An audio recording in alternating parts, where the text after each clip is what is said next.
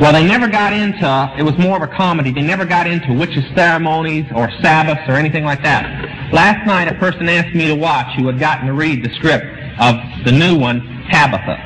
So I watched it. It had witchcraft all through it. Real witchcraft. Ceremonies, Halloween, everything. They're coming out stronger now.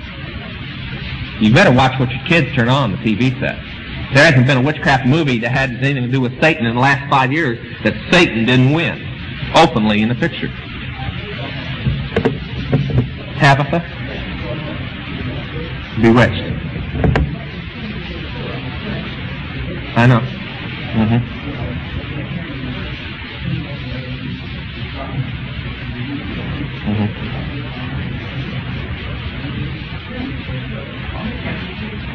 I know. I've got reports on it. I was in witchcraft back then. I know what was going on. Yeah. Wasn't there a woman who had a lot to do with the show by the name of Louise Huebner? That's my foster mother. Yeah. What now? Usually through the Illuminati name's not used much anymore, except by everyday people who find out about it. Witches don't use it. The organization doesn't use it. And each country has its... the Mariah is the occult part, and the political part has a name in each country. And the United States is called the Council of Foreign Relations. That's mainly how they got into it. They mainly got into it because you can't become a president. You may think you elect a president, but I'm here to tell you, you elect whoever they put up. And when I was saved in 72, I got on a television broadcast that went throughout southern Texas, New Mexico, and so on. And they still got the tape down. It was on a talk show called the 7 Club in the morning. And I had a minister from the church there with me, Ed Human. And they asked me the political aspect that would be happening. Now, this was the election of Nixon and McGovern at the time. And I said a few things I don't want to really get into right now because we don't have the time. But one of the things I said was that the last election that would happen, the president, the next one that was coming up, the one that just happened, the president that would be elected would be the last president elected in the United States. That doesn't mean he'll be the last election. It just means he'll be the last president. And that when he was elected, he was so important to be elected that the person who would run against him would also be Illuminati. That they wouldn't allow anybody else to get the nomination from the other party. And that he would purposely do everything during his campaign, the other party, in this case Ford, to throw that election.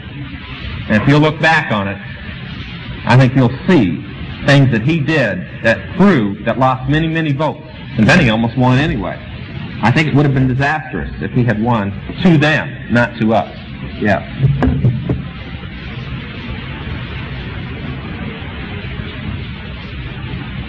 That's what I'm saying, yes. We have talked with Reagan's son and other people, and they have told us of violent threats, bribes, death threats, assassination attempts, and everything that never reached the news media that went on during the nomination thing for the Republican Party. Yes.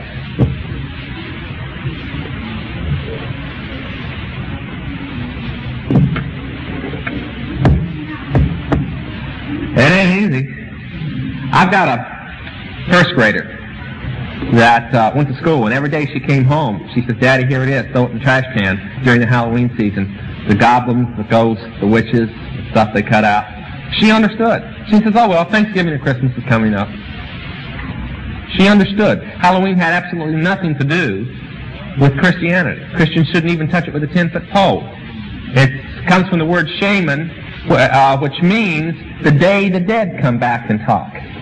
It was invented by witches, capitalized on by the Catholics, but nothing in it has to do with Christians.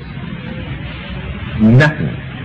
Who wants to celebrate a day that witches sacrificed thousands of people throughout the world on? Yes. White magic and black magic is a Catholic term. When they were burning people at the stake for being witches, they wanted to protect themselves that practiced it. So they invented the term white witchcraft or white magic and black magic. Witches, in their books, will tell you that it doesn't exist, as it was mentioned in Star Wars. And yet, when they're trying to convert a Christian, they will say they're a white witch and not a black witch. And yet they'll tell you in their books it doesn't exist, which means they'll say anything to convert you. But there is no such thing. The devil is evil, and you can't whitewash him or anything he does. You can call it ESP, but it's still witchcraft. Yeah. Hypnosis is with the devil. Plain and simple. Yeah.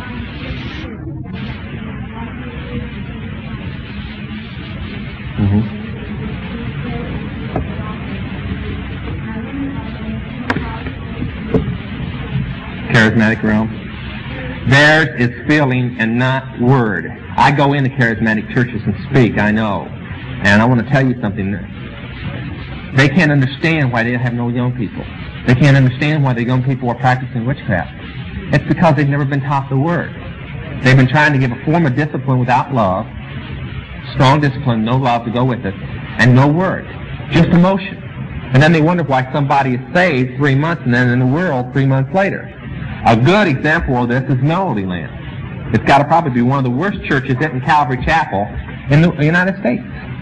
Because it gives absolutely, they have a whole Bible college. They teach nothing but emotion and theory. They don't teach the Word.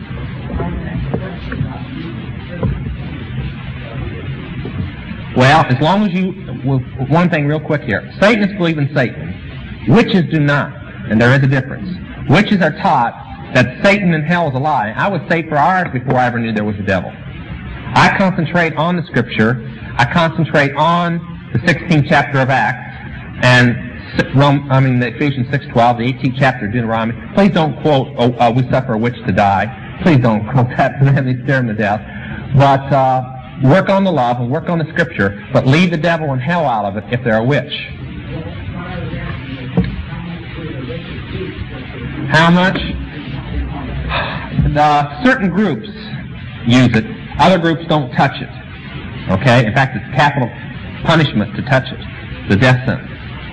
But some use it, but they twist it. They take it out of context. Stay here just a moment, Johnny. During the preaching service, which will start in about 5 minutes, I'm going to be preaching a message on the real cure for witchcraft and all bondage.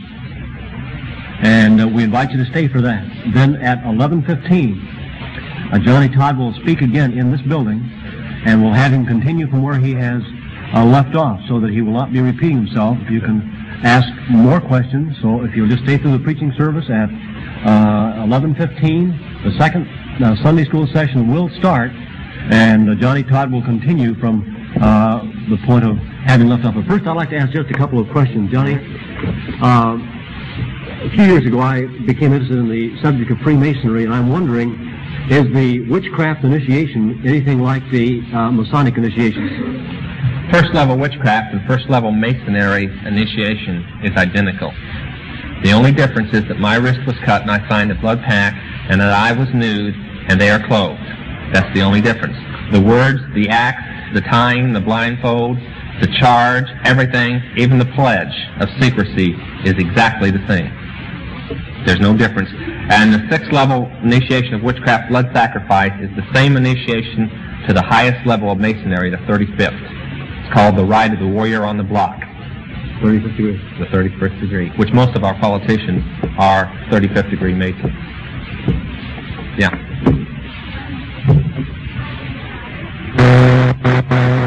Whoa. There's no such thing as a warlock. If you're witnessing to a witch, please, unless it's a Satanist, please call them a wizard or a witch. You've got to call them anything except idiot. Well, that's true. I was an idiot. I mean, anybody that's in it is. But go ahead, finish your question. They don't believe in hell. They believe when they die, they will come back in another life. Okay? In other words, it's deception. All right. Remember again, Johnny Todd will speak here again at 11:15. So, after a year's worth of training.